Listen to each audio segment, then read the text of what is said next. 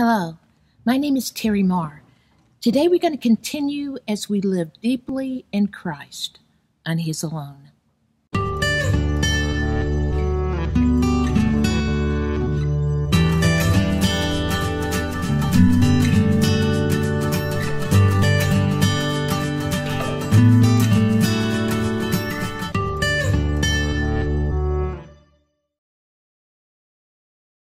Last week we talked about the dream visions that God has been showing me and the journeys He's been taking me on. And like I said, I believe that there's so many of us that are experiencing this all over this world and throughout. We have talked about the endless energy and the boundless strength that God has given to His people. And the more we think about it, once we've been on one of the journeys that the Holy Spirit takes us on, we'll see that there are the energy that He's given us and the strength is not for the things we really do here on the earth. We've got physical energy, yes, and we have physical strength, but endless energy can only be what He uses as He teaches us about eternity. Boundless strength is what He shows us when we're out there on the journeys with Him, doing the things for eternity. Everything on the earth is temporal. Everything outside of time and season and space is eternal. And God is trying to awaken us to the point that we realize who we really are in Him. So we want to continue in that vein today. And I want to go over a couple of things that I went over in the first two sessions and bring us into where we are now. Now, as I mentioned in the dreams, visions that the Holy Spirit comes to get me, it's during the times of nighttime when I'm sleeping and I am unaware of what's going on until I'm actually with Him. And I'm saying that because that has significance. Because I was praying just the other day and I was talking to the Holy Spirit about the journeys that He takes us on. And I had gotten permission to be able to discuss this with the body of Christ. And I was asking Him, it says in Genesis, the first chapter, it says that the evening and the morning were the first day. And many times as we see it here on the earth, we think of morning being the first part of the day and the night being the last part of the day. And we would say the morning and the evening were the first day. But it doesn't say that in Genesis. It says the evening and the morning. And I asked Him about that. And He was telling me that when darkness was on the face of the deep, the very first thing that God did, first darkness was here. And then because the darkness was here first, God opened His mouth and He spoke light. He never wants the darkness to be at the point that whatever happens in the darkness, that morning won't be coming right behind it to undo it. The evening and the morning was the first day. Keep in mind, when Jesus died, He died in the evening on the cross. He died in the evening, but He rose in the morning. The evening and the morning was the first day. So we have to see that there is, even on the earth from that point on, from the book of Genesis, from the creation, from that moment on, the entire earth is never in darkness again without light being somewhere on the planet. When one side of the earth is dark, the other side is light. When one side is light, the other part is dark. But darkness never covers like it did before. And always the Holy Spirit is hovering over the deep. So when we think of this, we see that this is a strategy of God. God has already determined what He wants to be done. And we are the light He was talking about. Let there be light. Jesus says, I'm the light of the world. Jesus looks at us and says, we're the light of the world. He says that as long as I'm on the earth, I am the light of the world. So as long as He's in us, there is light. Even if the sun were to melt, we are still that light. And we have to live as we're light. Stop living and focus on ourselves and what's going on in our moment. When in actuality, we were born in the flesh, but Jesus had told Nicodemus, he said, you must be born again, born of the water and born of the Spirit. Water is like a medium. A lot of people may not be aware of this, but it's like a medium. That's why the Spirit of God was hovering over the water, because it's like taking you from one form and to the next. A child is born from the umbilical of the embryonic fluid of the mother, and the child comes through that fluid. And when they come through it, it's like if they're being born. When we go through the baptism, which is a symbolic of that water, we come out as new creatures. We come out as spirit. So what we've been doing, we've been living in the flesh, and God is trying to make sure that we understand we came as flesh, but we are to be able to live and move as spirit, because God is spirit. And we who worship God, the only wise and true God, our Father, worship him in spirit and in truth. So let's go back right now. Let's go to the book of Ezekiel. And I want to read it from the Message Bible, Ezekiel chapter 1. We read a little bit about this before, but as you're getting this, let me bring us up regarding some of the other things we talked about before. Remember when I talked about the dreams that the Holy Spirit takes me on, and how in these dreams I'm able to go with him and we're flying. And as he, remember I said that when I came out of this, he told me there were some things I couldn't remember because I wasn't ready for them, but now he was allowing me to remember them. Shortly after that, what I didn't mention is that all of a sudden I started having childhood memories. And one of the childhood memories I had is I would always tell my family that I could fly. I always told them that. And they would look at me like I was crazy. And I just, I didn't understand why they didn't understand what I meant. And I said that up until I got like maybe 9 or 10 or 11 years old. And I forgot about it. I totally forgot about that I had that sensation that we could fly places. And then when the Holy Spirit started revealing and bringing things to my remembrance, I remembered, how many of us have forgotten things that we had that childlike faith to believe years and years ago.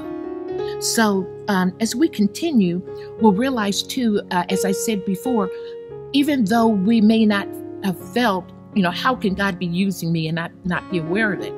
He can use us because, like we mentioned before, it's not based on our condition. It's based on our position. God has already declared our end from the beginning. In the eyes of God, he knows those that belong to him. He knows those of us who are his. He already knows that. He's not waiting, at the end of the earth to find out whether or not you're going to make it or not. He's already seen the end of this. We're the ones who think that everything God does for us is based on how much we're able to give him when we feel ourselves falling into sin. We feel ourselves doing things that we know we shouldn't do. We're not as far in God as we think we're supposed to be. When in actuality, that struggle is from being here in the earth and not realizing that it's not based on what we do. It's based on what Christ has already done. Christ died for us. He's not crouched on the right hand of the Father trying to figure out whether or not we're going to make it or not. He's not pleading to the Father that we don't fall. He's not pleading to the Father that we get our act together.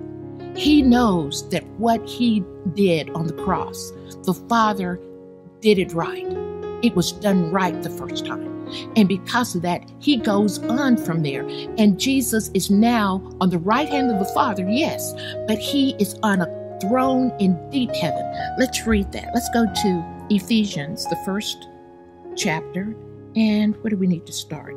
Let's look at some of the things we read before, starting with the 15th verse. This is from the Message Bible. That's why when I heard of the solid trust you have in Master Jesus and your outpouring of love to all the followers of Jesus, I couldn't stop thanking God for you. Every time I prayed, I think of you and give thanks. But I do more than thank. I ask. I ask the God of our Master, Jesus Christ, the God of glory, to make you intelligent and discerning. Now, remember last time we read this, we looked at the other translations, and it said, instead of saying intelligent, it says, I pray that the spirit of wisdom be upon you. And instead of saying discerning, it said the spirit of wisdom and revelation come upon you. So to make you intelligent, spiritually intelligent, this is not natural intelligence, spiritually intelligent and discerning, and knowing Christ personally. And how do we do this?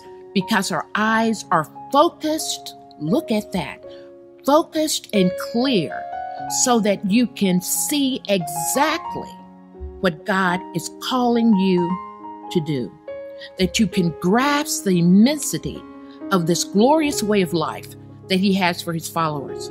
Oh, the utter extravagance of his work in us who trust him. Then it says, look at this, endless energy, boundless strength.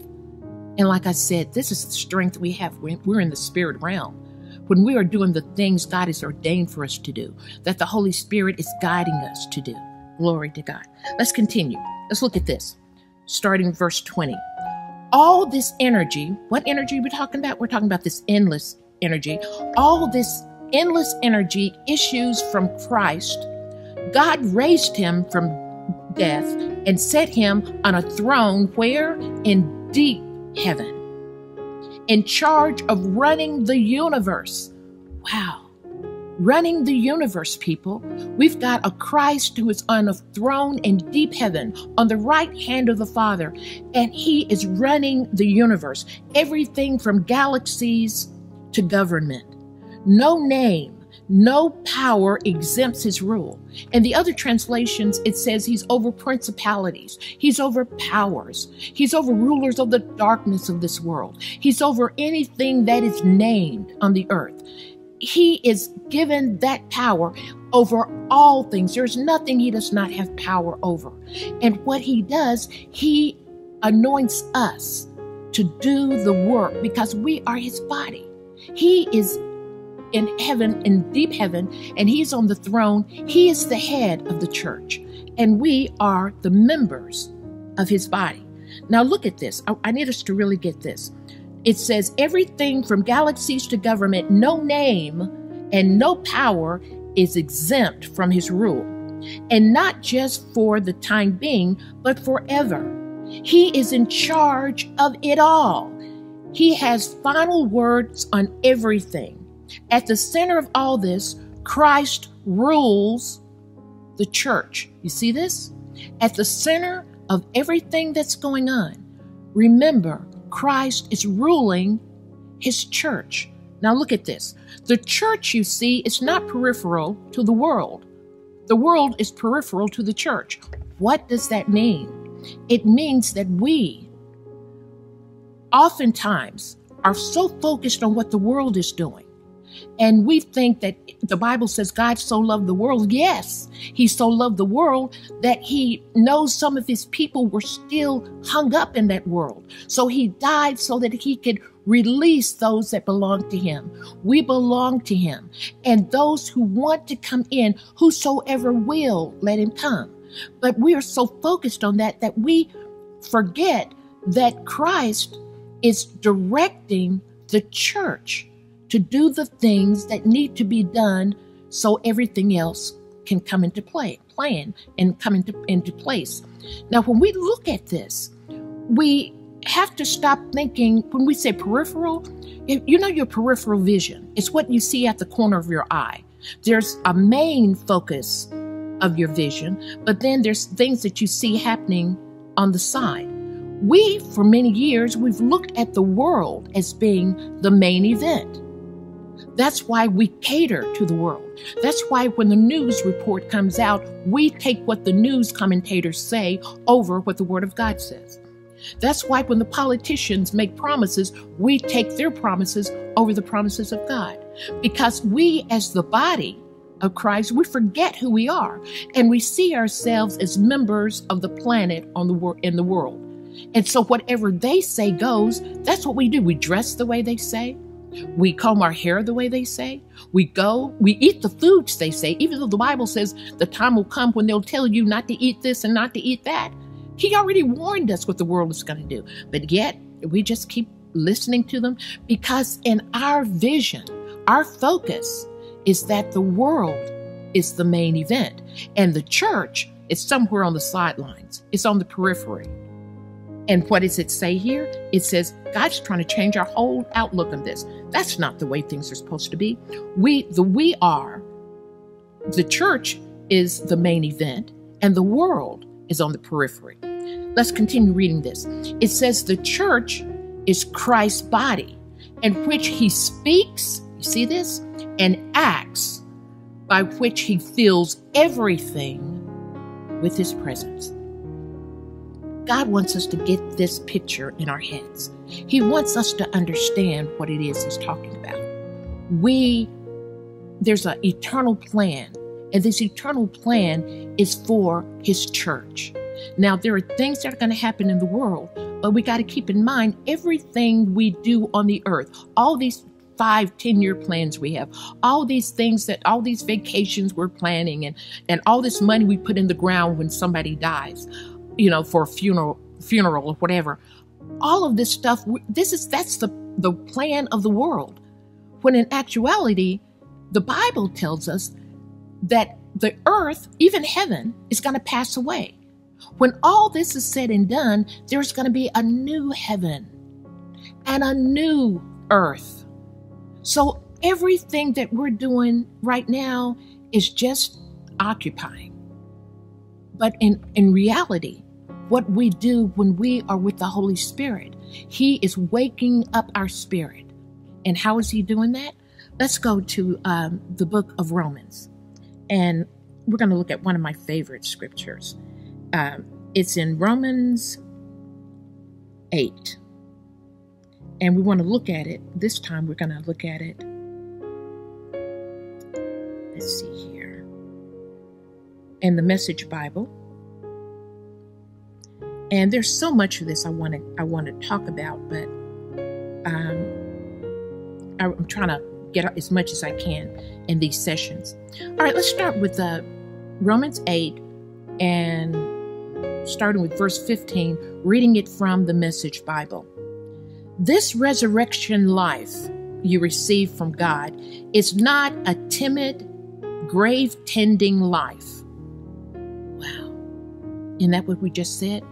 We sit around and we wait for the world to dictate to us if we're sick or not, how long we're going to live. We put that in the hands of doctors to tell us we have this disease and that disease. God bless the doctors, because many of them really believe in God and they're doing the work of God.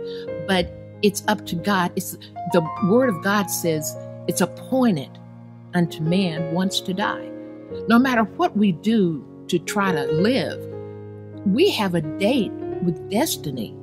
But when we die, when we belong to God, our life is really just beginning. So it says our life, we're not to look at our lives the way the world sees it. The world thinks when they die, it's over. We know better than that. Let's read that again. The resurrection life you receive from God is not a timid, grave-tending life. Our life in God, the life we receive from God when we are born again of the Spirit, our life is adventurous, is adventurously expectant, greeting God with a childlike, "What's next, Papa?" Boy, can I relate to that. When the Holy Spirit started opening up my understanding as to what happens when I'm asleep, how he comes and he gets me, and how we do work throughout the universe, how we do work throughout the planet. I don't remember any more than he allows me to remember. But the fact of it is that the things that I can remember, it seems like in one night, it seems like we've done so much that night, because when I try to relay it to someone, it seems like they're thinking, how could you have done all that and you only slept for 6 hours? Well, that's where that endless energy comes in. That's where that boundless strength comes in. Glory to God. And what I do when I go to sleep at night now, I look and I say, I'm like they just said here in the word, I ask that question, what's next, Papa? Glory to God. What do you have next? Where are we going tonight? But he doesn't allow us to know any more than we need to know at the moment. But I believe with my whole heart, the reason he's allowing me to share these things is because he is opening our hearts and our spirit so that we will realize that there is work to be done. And in order to do this work, we've got to see ourselves as Jesus saw himself. Jesus was on the earth, but we saw him walking with the disciples. We saw him talking to the Pharisees. We saw him reading, going into the synagogues and all of that. But we also saw him healing the sick. And we're thinking that he was doing that when he was healing the sick and doing that kind of thing. He was in the spirit. Yes. But there was also other times when he was in that vision, dream-like state that we're talking about. Remember, throughout the New Testament, it talks about how Jesus would tell his disciples, you go to the other side and I'll meet you over there. So the disciples would get in the boat and they would be on the water. Next thing they knew, Jesus had said, well, I'm going to go and pray to the Father. Jesus had been praying to the Father, but while he was praying to the Father, or while he was resting or sleeping, he slips into this spirit state where they began to see him walking on the water. They see Jesus walking on the water, and they thought he was a ghost. They thought he was a spirit. And it's because Jesus, throughout the New Testament, he shows how even though he was in the flesh, he was able to move in the spirit realm. Think about when he went to his hometown in Nazareth. He read from the Bible, the scroll, and as he's reading from the scroll, he's telling them about what Isaiah had said about the Spirit of the Lord is upon me and the things that the Holy Spirit has anointed him to do. After he reads this, he talks to the people and he says things that let them know they're not where they need to be in God, and that he is not sent there to work miracles so that they can praise him. He is sent to do the work of the Father and the will of the Father. So they get so intimidated, they take Jesus and take him to the top of this hill, and they're trying to throw him off the hill to kill him. But it says in the Bible that in the midst of all that, our Jesus, who was walking, we say he was man, but he was God. Yes, his man is the physical part of him. They were trying to throw off the edge of the cliff, but that spirit man of Jesus takes control and walks through the midst of that crowd. And as he walks through the midst of that crowd, they can't find him to kill him. They can't even find him. That is what we have to understand. Yes, we are in flesh, but we are spirit. God is spirit.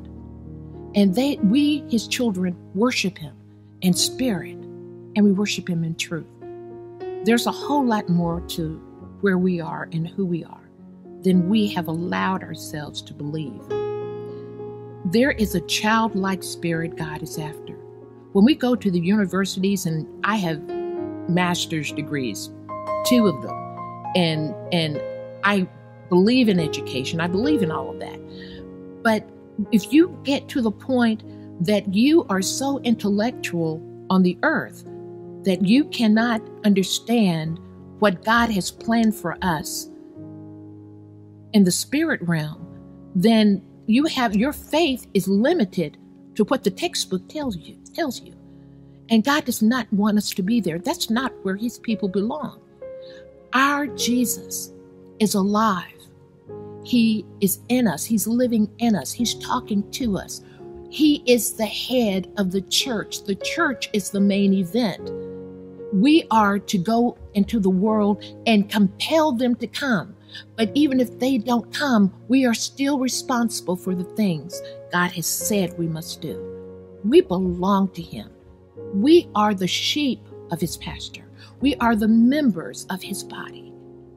He expects a lot from us. He's given us everything we need. We have got to pray for that childlike faith. Lord, let us be who you say we are, so we can live deeply in Christ. We'll see you next week.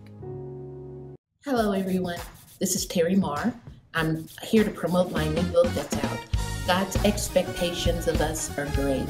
Facing the fears along the way. This book came straight out of my spirit from different experiences I've had over the last few years, where God has told me that he wanted me to do something, and he just pumped me up to the point that I just knew I could do it. He told me the things that would happen in the beginning. He even mentioned a few things that would happen at the end, but it's the middle part he didn't tell me about, and that's where the fear was. God wants us to be able not to be fearful about anything. He wants us to be able to face our fears, to trust in him, no matter how difficult it is, how impossible it may seem. So I wrote a book about it, God's expectations of us. Not just me, because it's not just about me. Many things we go through are not about us, it's about other people who are watching us. So this book, I think, is going to be able to help you. You can get it by going to my website, terrymarministries.org, and click on the site that says services available. It'll take you right to the book page. And if you can read that book and just pray about what you're going through right now, you'll see a side of God you didn't know was possible. God is there for us. God's expectations of you, they're great. Be who he called you to be. As a Christian, you may be aware of the journey of life you must navigate through day by day. But as a son of God, are you aware of the Father who has ordered each step, making it specific to your needs and his expectations for your growth and success along the way? Through Terry Marr's new book, Searching the Depths of God, you will discover that every step is deliberate and necessary for you to become the answer to the problems of this planet. With each chapter of her book, you will discover your role in this epic adventure called life and strengthen your resolve to please the Father while recognizing he is so much greater, powerful, wiser, and transcendent than you could ever imagine. Call the number on your screen now or visit terrymarministries.org to get your copy of this amazing book today.